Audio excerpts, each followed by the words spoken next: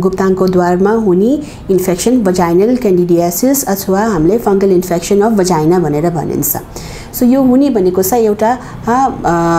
Fungal कीटाणु नै हो, यो पनि एउटा फंगस भन्छ हैन। त्यसले गर्दाखेरि चाहिँ बिरामीहरुमा म यो कुरा पनि भनिहाल्यो हैन, बिरामीहरु लक्षण के हुन्छ भनेर चाहिँ बिरामीहरुमा चिलाउने समस्या, तलबाट चाहिँ सेतो पानी, जुन सेतो पानी कस्तो तरिकाको हुन्छ भने चाहिँ दहीको छोक्रा जस्तै योको जस्तै अथवा हामीले पनीरको टाइपको पनि भनिन्छ। सो चीजी मटेरियल कर्डी व्हाइट भनेर हाम्रो आफ्नो मेडिकल भाषामा चाहिँ दही जस्तो अथवा दहीको छोक्रा जस्तै तलबाट पानी आइराखेको छ र तलको गुप्ताङ्गको द्वारसर चिलाइराखेको छ भनेपछि चाहिँ यसलाई चाहिँ फंगल इन्फेक्सन भएको हो कि भनेर चाहिँ यसको लागि चाहिँ धेरै जनाले के कस्तो गर्दा रहेछ नेपालमा चाहिँ खास गरी हाम्रो नेपाली महिलाहरूलाई चाहिँ एकदमै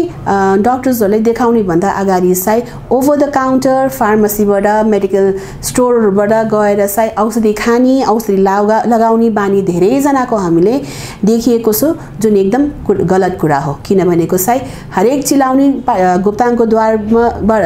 द्वारमा चिलायो भन्ने बित्तिकै चाहिँ फंगल इन्फेक्सन नै भएको हो भनेको चाहिँ प्रमाण हुँदैन, यो जरुरी छैन त्यही नै हो भनेर चाहिँ। सो यो चाहिँ फंगल इन्फेक्सन हो कि होइन भनेको चाहिँ कसरी थाहा हुन्छ जब स्त्री रोग सम्बन्धी डाक्टरले चाहिँ तलबाट चाहिँ औजार लगाएर हेर्ने बेलामा चाहिँ हेर्दाखेरि चाहिँ त्यो साइन्स एन्ड सिम्पटम्स बिरामीले भनेको कुरा डाक्टरले हेरेको कुरा त्यो दुईटालाई जोडेर चाहिँ हामीले एउटा डायग्नोसिसमा आउने हो। वात्सल्य नेचुरल आइभीएफ आधुनिक चिकित्सा, उच्च सफलता दर, अन्तर्राष्ट्रिय स्तरको उपचारद्वारा सन्तान प्राप्ति सम्भव छ। गुप्ताङ्गमा फंगल इन्फेक्सन भएको चाहिँ कसरी थाहा हुन्छ? जस्तो बिरामीले चाहिँ चिलाइराको छ, तलबाट सेतो पानी गइराखेको छ, कस्तो टाइपको सेतो पानी गएको छ भनेर हामीले सोध्दाखेरि चाहिँ उहाँले जुन प्रकारको हामीलाई भन्नुहुन्छ त्यही प्रकारको छ कि छैन भनेर हामीले गुप्ताङ्गको द्वारलाई चाहिँ औजार राखेर ओपीडीमा बहिरंग विभागमा बिरामीले चाहिँ सुताएर जाँच्ने बेलामा चाहिँ त्यही कर्डी व्हाइट त्यही रङको त्यही हामीले सोचेको जस्तै फंगल इन्फेक्सनमा हुन पनि त्यही टाइपको डिस्चार्ज तलबाट जुन पानी गइराखेको छ त्यही हामीले हेरेर एउटा डाक्टर स्त्रीरोग डाक्टरले चाहिँ त्यो पत्ता लगाउने हो। यसको उपचार कसरी हुन्छ? उपचार एकदम सजिलो छ, तर हामी नेपाली दिदी बहिनीहरुलाई चाहिँ के जान्नु पर्यो भन्ने चाहिँ अघि मैले जोडिहाले फेरि त्यही कुरा चिलायो भन्ने बित्तिकै चाहिँ ओभर द काउन्टर फार्मेसीमा मेडिकल स्टोरमा गएर चाहिँ क्यान्डिडियासिस हो फंगल इन्फेक्सन हो भनेर फंगल इन्फेक्सनको औषधि चलाइहाल्ने, तर पछि आउने बेलामा चाहिँ त्यो कुरा सबै बिग्रेर अर्को कीटाणुले इन्फेक्सन गरेको हुन सक्छ। सो फंगल इन्फेक्सनको उपचार भनेको एकदम साधारण रूपमा भन्दाखेरि चाहिँ औषधि नै हो, औषधि खाएर नै ठीक हुने हो। त्यो पनि औषधि कति लामोसम्म दिने, कति डोजमा दिने, रिकरेन्ट फंगल इन्फेक्सन हो कि होइन, एक डोज मात्रै दिएर खाने औषधि दिएर मात्रै पुग्ने हो कि गुप्ताङ्गको द्वारमा लाउने कुनै अरु मलम अथवा ट्याब्लेटहरु गुप्ताङ्गको द्वारभित्र छिराएर राख्न मिल्ने ट्याब्लेटहरु दिने कि नदिने भनेको चाहिँ त्यो चाहिँ एउटा स्त्री रोग सम्बन्धी डाक्टरले हेरिसकेपछि चाहिँ डिसाइड गर्नुहुन्छ। यो सँगै अहिले बर्सातको मौसम, अहिले पानी परिराखेको छ, यो कुरा एकदम जान्न जरुरी छ। धेरै जना महिलाहरूले चाहिँ यो हाम्रो जस्तो समाजमा चाहिँ केही कुराले चाहिँ एकदम बाध्यताले अथवा कुनै कुरामा चाहिँ लाज मानेर आफ्नो अन्डरगार्मेन्ट्सहरु भित्र लगाउने लुगाहरु चाहिँ बाथरुममा सुकाउने धेरै जनाको बानी भएको पनि देखिएको छ। त्यसले गर्दाखेरि के हुन्छ, त्यो लुगा चाहिँ छाम्दाखेरि चाहिँ चिसो हुँदैन, छाम्दाखेरि चाहिँ सुकिसकेको जस्तै हुन्छ तर धौसी परेको हुन्छ त्यहाँ भित्र चाहिँ। त्यसले गर्दाखेरि फंगस भनेको यो कीटाणु चाहिँ आँखाले देख्ने जस्तो हामीले चाहिँ कुनै कीटाणु नभनौँ नि, हामीले किराहरू चाहिँ आँखाले देख्न सकिन्छ। किराले गरेको हो भन्दाखेरि चाहिँ बिरामीहरूले कतिजनाले हामीलाई भन्नुहुन्छ हामी त्यो लुगा एकदम सफा ठाउँमा सुकाउँछु अथवा भित्र लगाउने लुगा पनि एकदम सफा गरेर धुन्छु, तपाईले कीटाणु छ किरा छ भन्नुहुन्छ मैले लगाउँदाखेरि त कुनै पनि कीटाणु पनि थिएन किरा पनि थिएन भने यो आँखाले देख्न सक्ने कीटाणु हुँदैन यो माइक्रोस्कोपिकली देख्न सक्ने मात्रै हामीले माइक्रोस्कोप मसिनमा राखेपछि मात्रै देखिने कुरा हो त्यसले गर्दाखेरि चाहिँ यो पनि एकदम धेरै इम्पोर्टेन्ट कुरा हो कि हामीले आफ्नो साफसफाइमा धेरै ध्यान दिन पर्छ र यस्तो पानी परिराखेको बेलामा जब हामीले आफ्नो अन्डरगार्मेन्ट्स भित्र लाउने लुगाहरू चाहिँ घाममा सुकाउन सकिरहेको छैन किन घामै लागिरहेको छैन यति बेला चाहिँ के प्रिकसन्स लिनु पर्यो भने चाहिँ हामीले आफ्नो भित्र भागमा लगाउने लुगाहरू चाहिँ मजाले आइरन तातोले पनि कीटाणुहरूले चाहिँ मार्न सकिन्छ एउटा हिट टेम्परेचरले पनि कीटाणु मार्न सकिन्छ भनेको यो कुरा पनि जान्नु पर्यो त्यसले गर्दाखेरि चाहिँ चिसोबाट उठाएर लुगा यस्तो पानी परिराखेको बेलामा चाहिँ डाइरेक्ट नलगाम हाइजिन त मेन्टेन गर्ने नै पर्यो धेरै महिलाहरूलाई सोध्ने बेलामा चाहिँ उहाँहरूको बानी हप्ताको 2 चोटि नुहाउने 3 चोटि नुहाउने भनेको यो बानी पनि धेरैजनाले छोड्नु पर्यो किनभनेको चाहिँ साफ सफाई भनेको चाहिँ एउटा फर्स्ट लेभल अफ आफ्नो पर्सनल हाइजिनमा है आफ्नो पर्सनल हाइजिनको कुराहरू पनि जान्नु पर्यो औषधि अनि त्यसपछि आएर चाहिँ भित्र लगाउने लुगाहरू आइरन गर्ने भनेको चाहिँ त्यो सेकेन्ड स्टेप हो फर्स्ट स्टेप त आफ्नो शरीरलाई पहिला साफ सफाइमा ध्यान दिनु पर्यो भनेको गुप्ताङ्गमा फङ्गल इन्फेक्सन हुनुको एउटा प्रमुख कारण चाहिँ महिलाहरूले आफ्नो भित्री कपडा बाथरुममै सुकाउनु पनि एउटा हो यो एउटा कारण हुन सक्छ यही नै हो भन्न खोजेको हैन है एउटा कारण चाहिँ हुन सकिन्छ किनभनेको चाहिँ हाम्रो लुगा राम्ररी सुकेन भने चाहिँ त्यसमा चाहिँ फंगसहरू हुने एकदमै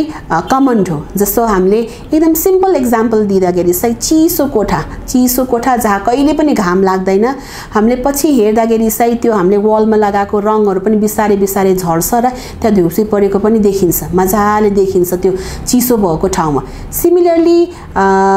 आफूले सफा राखेन आफ्नो लुगाहरू चाहिँ चिसो ठाउँमा सधैँ सुकाइराखेको छ कहिले पनि घाम लाग्ने लुगा लगाइरहेको छैन भने चाहिँ यो पनि एउटा प्रमुख कारण हुन सकिन्छ भनेर भन्न खोजेको